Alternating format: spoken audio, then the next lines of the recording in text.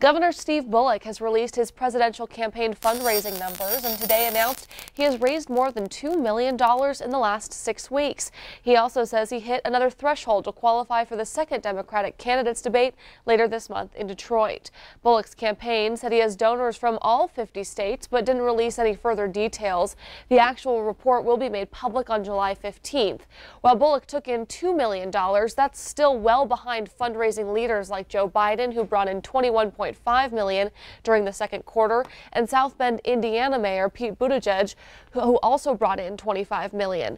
His campaign also says he hit a minimum on the fifth poll that will qualify him for the July Democratic presidential candidates debate in Detroit, but the website Politico says Bullock is among 4 candidates fighting for the final 3 slots. Bullock did not qualify for the initial debate last week in Miami.